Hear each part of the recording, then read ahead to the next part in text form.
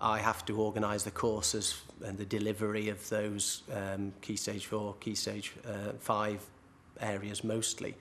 I have to cater for, look after 5 other teachers that teach chemistry and ensure that they are supported and have the materials that they need to deliver the chemistry. I have the difficult task of ensuring that the quality of delivery is good and that the students are getting a good deal out of the school. And I feel reasonably confident that we do that quite well at the school, borne out by reasonable results. I have to ensure day-to-day safety in the laboratory, day-to-day cleanliness in the laboratory. I also have to liaise with other departments to ensure that there are consistent policies applied across the school. The subject that has turned out to be the most useful was chemistry.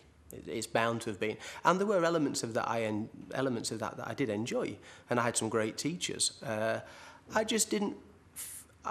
It may have been confidence, but I didn't feel particularly confident in any of the subjects that I was learning at school. And I've since realised that probably the main reason why I got into certain subjects, particularly chemistry, was that I actually found I could do them, and it was with confidence that I could do them, and that led me to enjoy them more.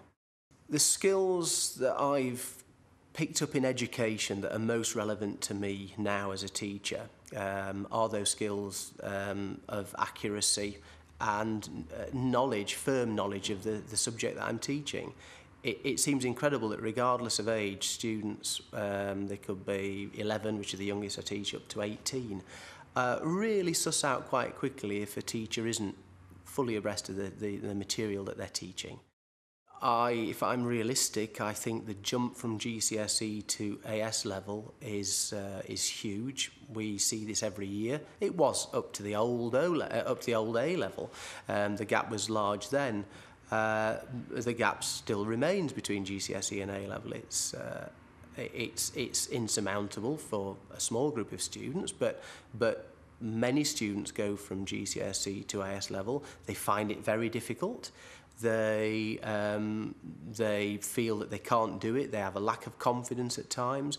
We try to support them as far as possible, as I'm sure all teachers do, to try and see their way through that.